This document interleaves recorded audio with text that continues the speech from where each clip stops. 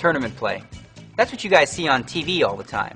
Basically, everyone starts with the same amount of chips. Once you lose all your chips, you're out of there. The tournament keeps going until one guy has them all. In Stacked, you can choose from single table tournaments or multi-table tournaments.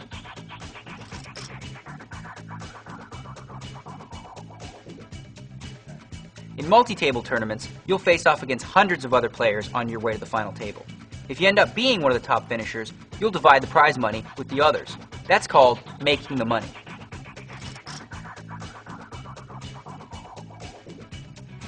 In some tournaments, there's a feature called the rebuy. In a rebuy event, if you go broke, you have the option to buy back in during the rebuy period. Once the rebuy period is over, you'll have an opportunity to add on to your existing stack.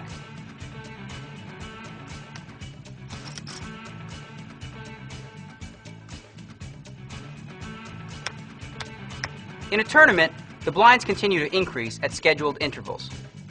As that happens, you no longer have the need for the smaller denomination chips. So what happens then is we do what's called coloring up, trading the small chips for bigger ones. If you happen to have any odd chips, well, that's when we do the high card race.